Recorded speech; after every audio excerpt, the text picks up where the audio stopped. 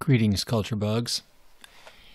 And here we are for our second part of this reading. Take us from page 139 through about 149.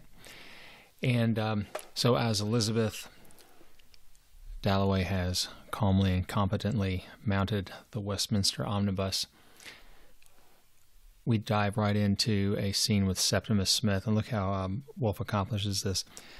Going and coming, beckoning, signaling, so the light and shadow, which now made the wall gray, now the bananas bright yellow, now made the strand gray, now made the omnibuses bright yellow, seemed to Septimus Warren Smith lying on the sofa in the sitting room.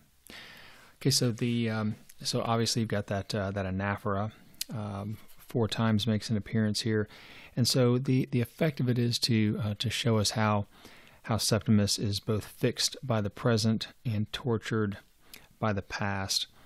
I talked to you about the Gilman story, the yellow wallpaper. So this color imagery around Septimus is predominantly yellow, and even though what Woolf is doing is connecting it to things like bananas and like the omnibuses and so forth, you can't escape that sense of disquiet, dis-ease that's related to that particular color.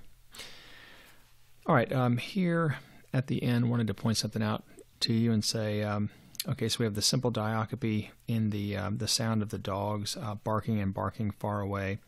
Fear no more, says the heart and the body. Fear no more.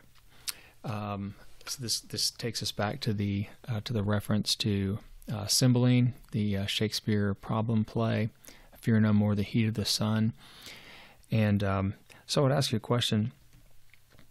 If this here is simple diacope, barking and barking, what would be needed to make this into epizeuxis? What would be needed if we were going to take the phrase fear no more, says the heart and the body, fear no more, how would we make that into epimony? So I'm probably going to ask you a question about that on the quiz. Okay, so here as we get to the scene between Septimus and Rezia Smith. So from the bottom of this page where he says, he was not afraid. At every moment nature signified by some laughing hint, like that gold spot which went round the wall, there, there, there. Her determination to show by brandishing her plumes, shaking her tresses, flinging her mantle this way and that, beautifully, always beautifully, and standing close up to breathe through her hollowed hands Shakespeare's words, her meaning. I mean, this without question is a good example of foreshadowing, okay?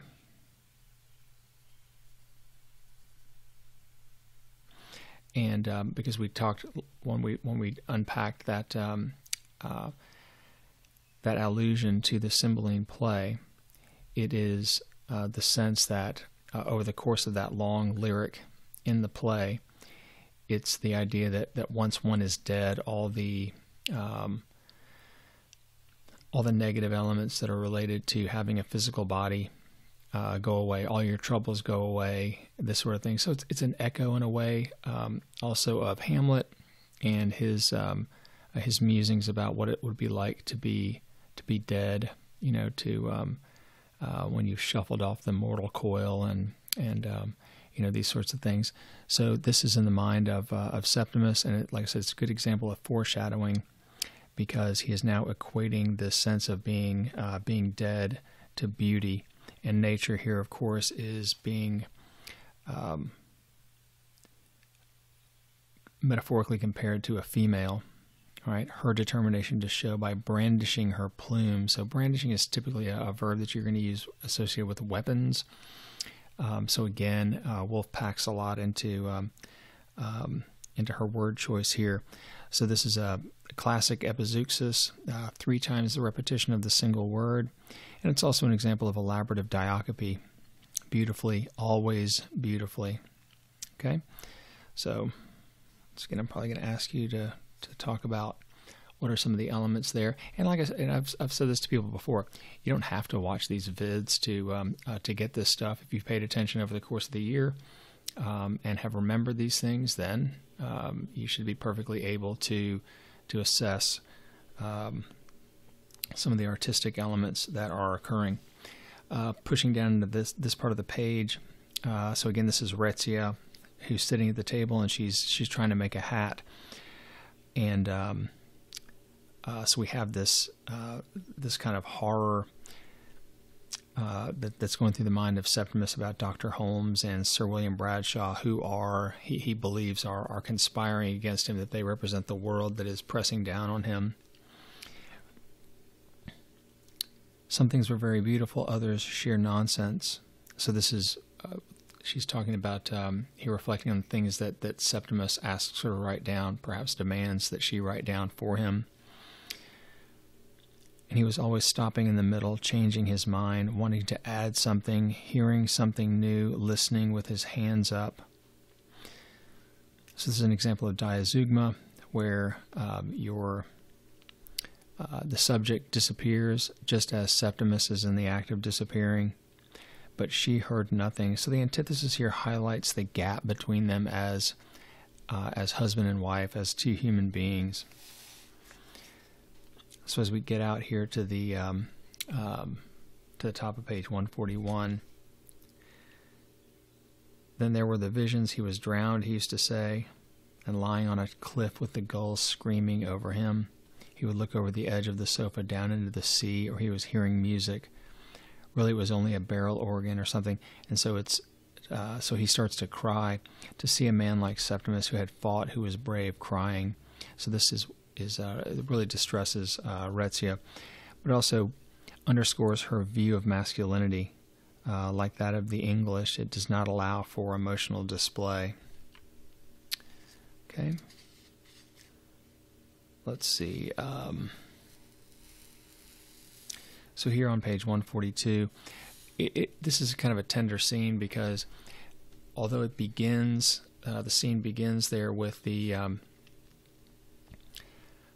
kind of a recapping, a reiteration of the difficulties that have arisen between the two of them, especially in the mind of Rezia regarding Septimus's behavior.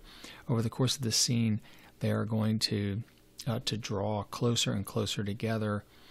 She's going to see him like his old self, and he is going to be happy just at the moment when, sort of ironically, everything's going to come to an end. So here we go. He began very cautiously to open his eyes to see whether a gramophone was really there, but real things were too exciting. This is Epiphany, of course. Let's see. And then here at the end of that paragraph, none of these things moved. All were still. All were real. So you've got the isocolon, the repetition of that parallel structure of those two clauses. And so when Rezia says that she, being Miss Filmer, is a woman with a spiteful tongue, then you should recognize that as synecdoche. And then as we push down here to the bottom, I'm going to introduce you to another. We've talked about the rhetorical question as a rather general device that is used in argumentation, but also in in service of fiction, as we're seeing here with this novel.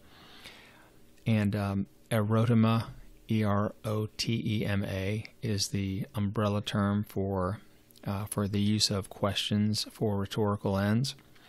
And what we've got here is a new type of rhetorical question that I'm going to touch on just in a second. So, but there was nothing terrible about it. Okay, this is the sewing. He assured himself, looking a second time, a third time at her face, her hands, for what was frightening or disgusting in her as she sat there in broad daylight sewing. Again, there's the question. Mrs. Peters had a spiteful tongue. Repetition then of that synecdoche. Mr. Peters was in Hull. Why then rage and prophesy? The question. Why fly scourged and outcast? The question. Why be made to tremble and sob by the clouds? the question, why seek truths and deliver messages when Rezia sat sticking pins into the front of her dress and Mr. Peters was in Hull? So this is a figure called aporia, A-P-O-R-I-A, and it's reasoning with oneself by asking questions. Reasoning with oneself by asking questions. It can have the effect is to calm oneself, to soothe oneself. And then here the epizeuxis of the down. So I'm going to ask you a question about this, about aporia, and I'm going to ask you to differentiate between that and, say, anthopophora. So anthopophora then is the asking of a question and then the provision of an answer. And aporia is not like that. It's the use of the question, but the answer is not self-evident. Okay. All right. Let's see. So Rezia's making this hat for Mrs. Peters, and it's a moment of humor between the two of them. It's too small for Mrs. Peters, said Septimus. For the first time for days he was speaking as he used to do. Of course, it was absurdly small, she said, but Mrs. Peters had chosen it. He took it out of her hands. He said it was an organ grinder's monkey's hat. How it rejoiced her that. So it's really interesting that she's using that's sort of an English expression. Not for weeks had they laughed like this together, poking fun privately like married people. And then there, she said, pinning a rose to one side of the hat. Never had she felt so happy, never in her life. So the anaphora combined with the hyperbole is for emotion. It's to just give us a sense of just how, in a way, how relieved she is that he is acting as he used to. So she's been worried all this time about his, so-called madness, and even the glimmer of this man that she married as being like he used to be is enough for her to then just swell all the way, like a seesaw, to swing all the way back to a sense of being happy. It's the same thing about maybe a person in an abusive relationship. When they are downtrodden and beaten and abused, and one moment of kindness seems to fill in for all the countless moments of terror and so forth that one would experience. So it is in the human mind, always looking for something positive to hang on to. Let's see. So push over here to page 144, and so Rezia has improved the hat. There it is, said Rezia, twirling Mrs. Peters' hat on the tips of her fingers. That'll do for the moment. Later, her sentence bubbled away, drip, drip, drip, like a contented tap left running. So you have the epizeuxis, classical epizeuxis of the 3 times repetition of the word drip. We have the personification, of course, with the water, or the tap, rather, is the contented thing, and that's generally, it could be animation, I suppose, but it's not a sound that is troubling. In fact, it's soothing. And then you've got the simile, okay? So I may ask you about that. Okay, so let's see. It was wonderful. Never had he done anything which made him feel so proud. Again, hyperbole. It was so real. It was so substantial. Mrs. Peters' hat. Just look at it, he said. Yes, it would always make her happy to see that hat. He had become himself then. He had laughed then. They'd been alone together always. She would like that hat. So here's a new device worth pointing out. It's called Simplochi. And what it is a combination of anaphora, which is the repetition of a word or words at the beginnings of phrases, clauses, sentences. Epistrophe is the repetition of these of words, a couple of words at the ends of phrases, clauses, or sentences. And in combination it's called simplochi. So the combination then characterizes the normal Septimus, a cheerful, happy personality. Okay, he had become himself then. He had laughed then. So that you can see the movement from himself to laughed, and so it's the indirect characterization of Septimus as normally, an upbeat guy. Okay. Here then at the bottom of the page we have a nice example of extended diacope. What always happened then happened. What happened every night of their lives, and it's the little girl that comes. And of course it should be in your mind the echo of kind of a longing related to what Rezia really wants, which is children. She wants to have a child with her husband, of course. And so when this little girl, the granddaughter of I guess the woman who is their landlady, comes by, Rezia went down on her knees. Rezia cooed and kissed. Rezia got a bag of sweets. So you can see all that, the repetition of her name then as he is focusing. So we're seeing this through his mind, through his eyes. And so he's so focused on her. And again, it's this marvelous little domestic scene that it seems like things are maybe going to turn out okay. Okay, so we've got the simple diacope at the end, dancing, skipping round and round the room they went. And then we've got, he was very tired, he was very happy, he would sleep, he shut his eyes. So this is all more isocolon. So when you're talking about the that parallel structure, and that sort of patterning is just pleasing in terms of its regularity, its order, especially in a scene that normally we would think of as chaotic, given the sort of agitated state of Septimus's mind, at least as we've known him over the course of this particular narrative. Okay, so let's see. We'll push over to page 146. And she is, continuing her sewing. "Ah, damn," she cried. It was a joke of theirs, her swearing. The needle had broken. Hat, child, Brighton, needle. So this is an example then of ellipsis. Ellipsis to be an incomplete sentence, grammatically incomplete. Either the subject has been left out, the verb has been left out, or in the case of this elliptical sentence, both subject and verb have been left out. He's just naming things here as he sees them around the room. So I guess you could say maybe that's the subject. There is the hat. There is the child in his mind. Okay. So just to say, and this is also an example of a syndeton, because you got those items in a series that are separated by only the commas. So what's the effect of it? It is that what she is trying to convey is the sense of Septimus just focusing his attention on these things sort of almost simultaneously. This. Okay? All right, let's see.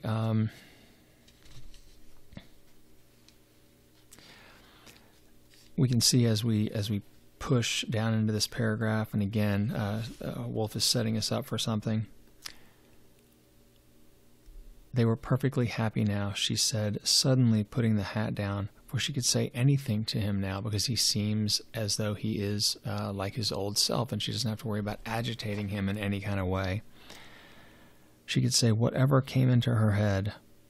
That was the first thing she had felt about him that night in the cafe when he had come in with his English friends.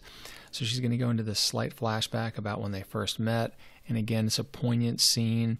The things that a person finds attractive and interesting in another person, they end up staying with you, and this is of course what it is that she is cataloging here. What made him different from other English soldiers, and particularly different because he's smaller than the kind of men that her sister admires.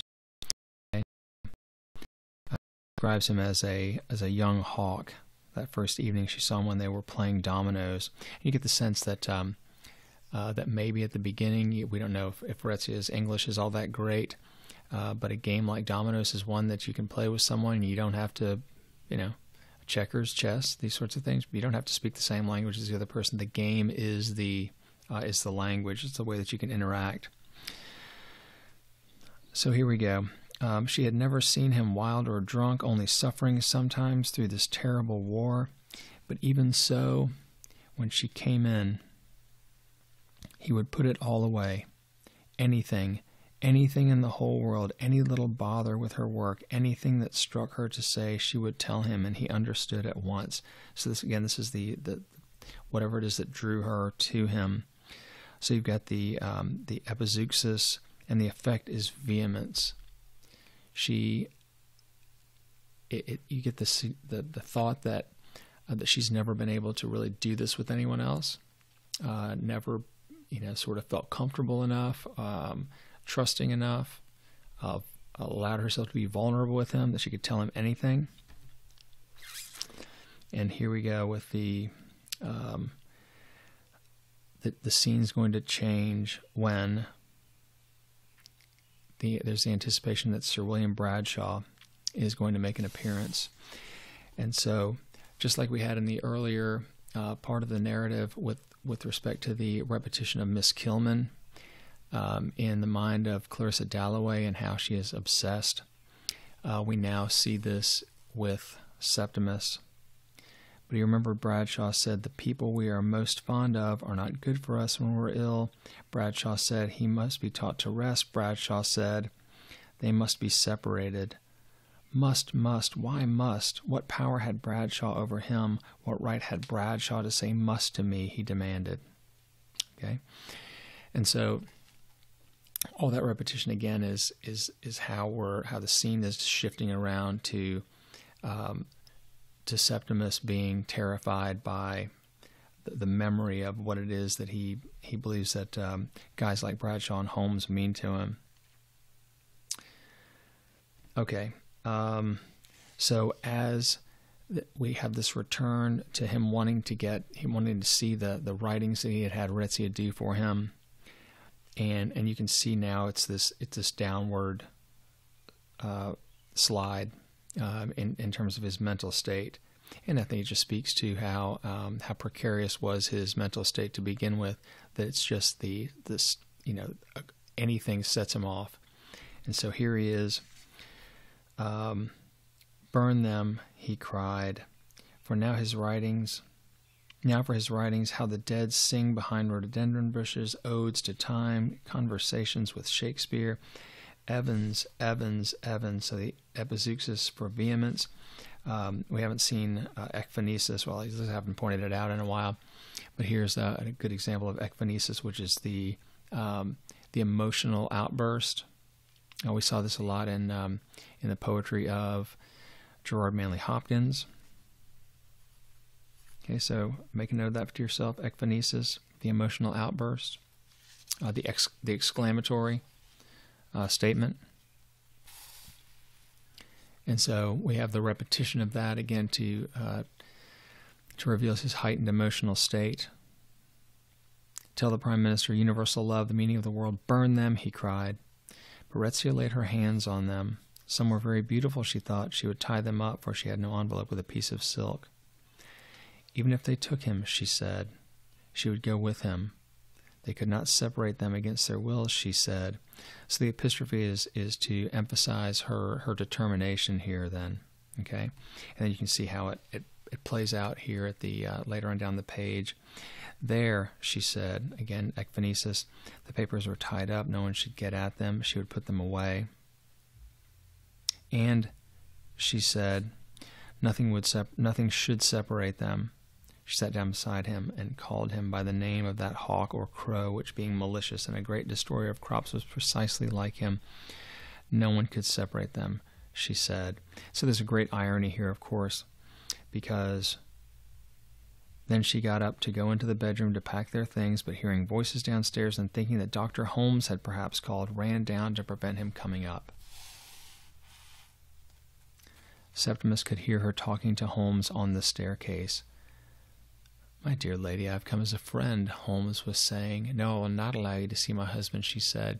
He could see her like a little hen with her wings spread, barring his passage. So this is Rezia then, if we're gonna unpack that.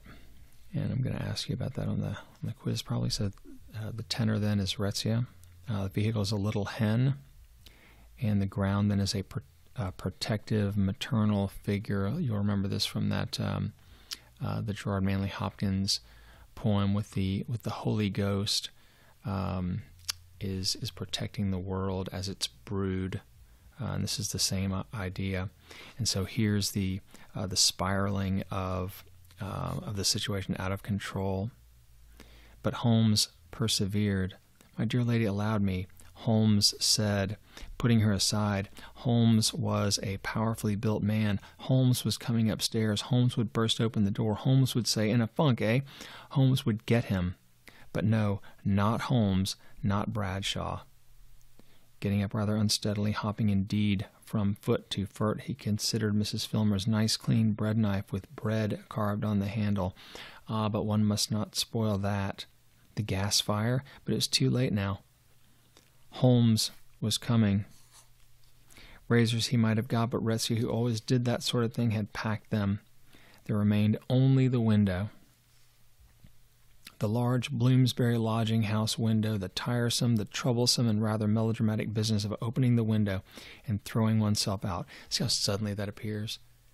And again, this is one of the benefits of this particular narrative style, is that she can just spring things on you in a way that is as jarring as they would be to the people that are in attendance of the scene or at the scene. It was their idea of tragedy, not his or Rezia's, for she was with him. Holmes and Bradshaw liked that sort of thing. He sat on the sill, but he would wait till the very last moment. He did not want to die. Life was good. The sun hot. Okay, so notice this elliptical sentence, but it's also under the category of diazeugma. Only human beings. What did they want? Coming down the staircase, opposite an old man stopped and stared at him. Holmes was at the door. "I'll give it you," he cried, and flung himself vigorously, violently, down onto Mrs. Filmer's area railings. Good place to stop, right? Okay. See you soon.